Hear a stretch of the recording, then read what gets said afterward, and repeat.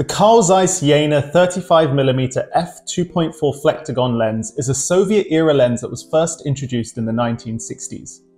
If you look at some of the reviews of this lens online, you'll see it's considered an absolute legend of a lens that has an almost cult-like following.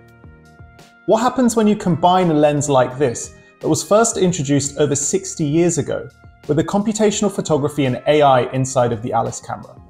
In this video, we're going to review this legendary lens and also make the case for why you should consider buying some vintage lenses to pair with your Alice camera.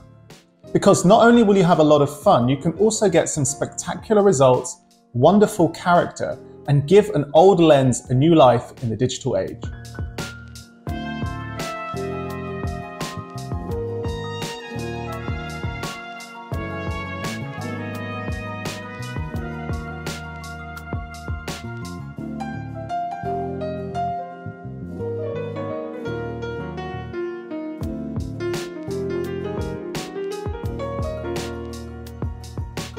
Hello everyone, I'm Vishal, the CEO of the Alice camera, and welcome to another exciting lens review.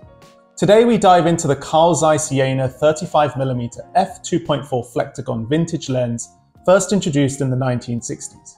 The obvious choice when considering a lens for the Alice camera is to buy a modern micro four thirds lens. There are many popular Lumix and Olympus lenses that we would recommend, and we're definitely going to review them soon, but you can also get a lot of fun and great quality vintage lenses very cheap online. So shout out to West Yorkshire Cameras, which is where I bought this lens online. The name Carl Zeiss might be familiar because it's a company which has been building excellent lenses for over a century. After World War II, the company was divided, with one part staying in East Germany and the other part moving to West Germany. Carl Zeiss Jena was the East German branch, and they developed lens series such as the Tessa, Sonar, Pancola, and Flektogon. Compared to other German brands, Carl Zeiss lenses have a certain reputation which hasn't really been surpassed as time went by. The Flektogon series is a very popular series and has many different focal lengths. There's the 20mm, there's another 35mm and a 50mm. This 35mm f2.4 is a manual focus wide-angle lens that was first produced in the 1960s. It has a standard M42 mount, and this particular lens is known for exceptional image quality and unique character. Its vintage design adds a touch of nostalgia to your content, transporting you to a bygone era. If you go onto Pentax forums, you can see the rating of this lens. Here we can see it has a sharpness of 9, bokeh of 9.2, handling of 8.3, and value of 8. This is a pretty good website to go and check on other lenses, but I must admit you can go down a bit of a rabbit hole with vintage lenses. In order to get this lens to work with the Alice camera, you need an M42 to micro four thirds adapter. That's because the back of this lens doesn't fit onto the Alice camera's mount natively. You can buy this fairly reasonable adapter from Earth, which is linked below. You basically screw this lens into the adapter, and then the adapter locks into the mount that's on the Alice camera. And that's it. But one thing to bear in mind is that once this lens is on, the actual focal length is not 35mm. It's a 70mm equivalent on a full frame sensor, because micro four thirds has a 2 times crop factor compared to a full frame sensor. You can also buy a more advanced focal reducer speed booster adapter, like this Pixco, which reduces the focal length by 30%. So instead of 70mm equivalent, which you get on the Earth, you instead get a 49mm. It also gives you an extra stop of light, so instead of having an f2.4, you get an f1.4. Right, let's talk about the main features of the lens. With the Flektogon, you get a great manual focus experience.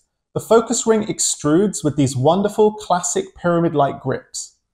The focus ring is smooth and has very nice resistance and allows for precise adjustments, giving you full control over your images. The focus ring is actually at the front of the lens and the aperture ring is at the back, which is different to other manual focus lenses and can be a little bit confusing. With our AI-assisted manual focus feature, you can get very precise focusing. For this feature, what we do is we collect a series of focus stacks, and then we train the camera to learn when an object is in focus in that scene. Then, when you're manually focusing on the camera, a rangefinder-like graphic pops up and helps you get the subject in focus. I'm going to cover our AI-assisted manual focus feature in depth in another video soon. The Flektogon is known for its center sharpness, even at the widest aperture of f2.4. The corners are a little bit soft at this aperture, but they improve by f5.6. The lens's exceptional sharpness beautifully captures intricate details, creating stunning, crisp images. The aperture ring has a half-stop click and travels 60 degrees from about f2.4 to f22. The click stops are a little bit noisy, and this is something to be aware of if you're recording video. But what truly sets this vintage lens apart is its distinct bokeh. The Flektogon creates a dreamy background-like blur, and this is especially exacerbated when using the Pixco adapter. The Flektogon is also a very good macro lens because it has a minimum focus distance of 20 centimeters. You can get very close to objects such as plants, animals, insects, and you can get some fantastic results. This makes it a very versatile lens that can be used for a variety of different applications, from landscapes, portraits to street photography.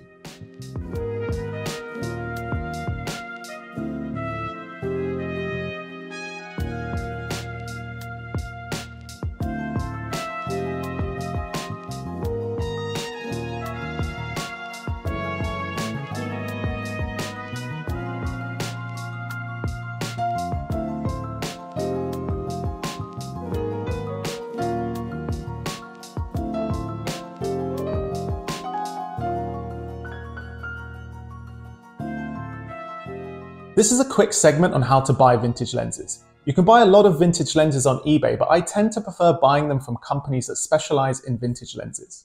You might have to pay a bit of a premium, but personally it gives me more peace of mind.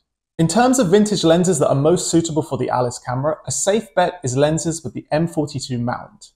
Many brands produce lenses with the M42 mount, so you have a fair amount of choice. Another good bet is the Canon EF mount or the Nikon F mount. You can even adapt old Leica M-mount lenses.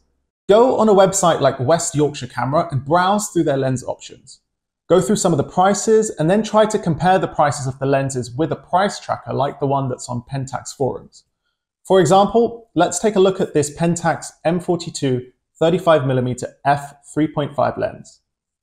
On this website, it says that the lens is in excellent condition and they're selling it for £69, which is about $85. You can then check this lens out on Pentax forums and you can see that people have rated it as 8.97 on average, and they've even shown the price of this lens over time, and people have shared some sample photos. It's definitely worth doing this research before buying a vintage lens, and I really hope that you find some gems online. In conclusion, if you're thinking about buying a vintage lens with the Alice camera, then the Carl Zeiss Flektogon 35mm f2.4 lens is an excellent choice. It's a great beginner lens for those creators that are looking to practice their craft, have a unique experience and aesthetic. Prices vary depending on the condition of the lens, but you can expect to pay between $100 to $300 for the lens. If you can't find this specific lens, then you can search for other vintage lenses online, and it's a lot of fun.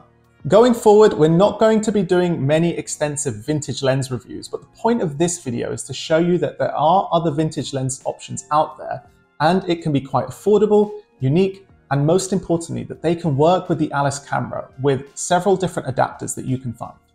Thank you for joining us on this lens exploration. If you enjoyed this video, please consider subscribing to our channel to learn and see more exciting content, and hit the notification bell to never miss an update. In a follow-up video, I'm going to go through how our AI-assisted manual focus feature actually works and how it makes manual focusing easier, so stay tuned for that. Until next time, thank you.